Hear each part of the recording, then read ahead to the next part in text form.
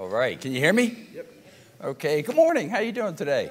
Good, good. So let's look out there at the World Wide Web and say to everybody, Happy Father's Day, right? Happy Father's Day. Thank you for joining me in that. Because today we give thanks to God, our Heavenly Father, for giving us a lot of good helpers, right? Our fathers, our grandfathers, uncles, and really any man that provides that guidance, that love to children, right? So we give thanks to God. So today I was thinking about this. I'm thinking, you know what? What reminds me of both my dad, who, by the way, he's up in heaven with Jesus right now, right? Living with Jesus. What reminds me of my dad, and then what also reminds me of our Heavenly Father? So I got these three. It's called the 3 B's, okay? The 3 B's.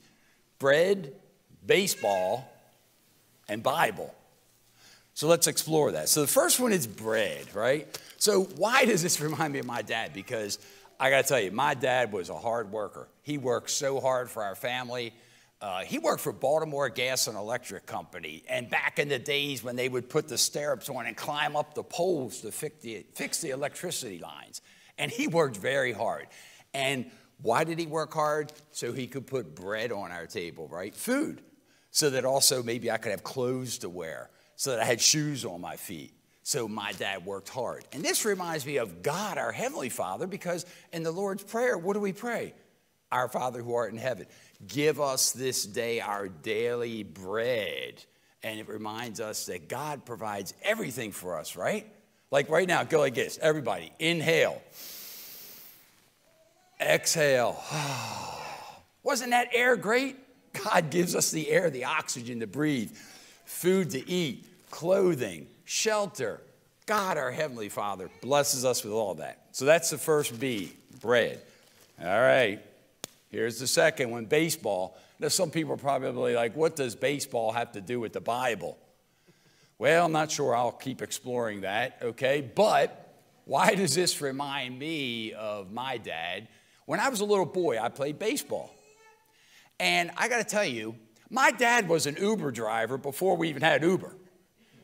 Yeah, because he would take me everywhere. He'd take me to practices. He'd take me to games. And remember, he's working hard, and he was really tired and busy as a dad. But he always took the time to care for me, to support me while I played baseball.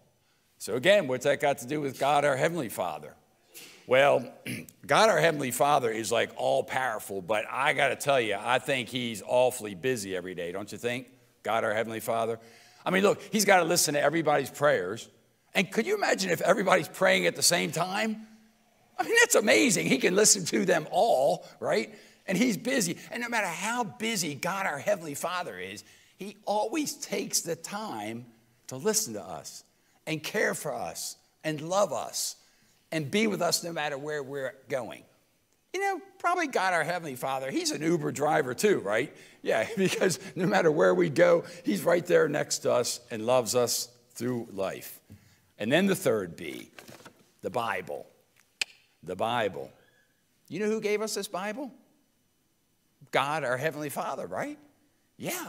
And what's amazing about the Bible is through these words, and we're taught that the Word of God became flesh and dwelt among us full of grace and truth. You know what the Word of God is? Another name for the Word of God? You know who that is? Jesus.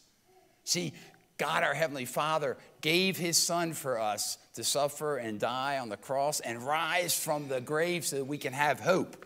And through these words, we learn that. And my earthly dad, he took me to Sunday school. He took me to church. He read me Bible stories. He taught me about God through these words.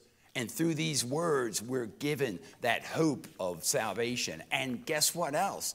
In here, we not only read about God, our Heavenly Father, Jesus, his Son, but we're also reminded that we have extra special powers beyond superpowers because God has given us the Comforter, the Holy Spirit, who is right there inside of you right now. I can see the Holy Spirit right there. Yeah, I can see the Holy Spirit on a smile on your face. Absolutely. The Holy Spirit is in us.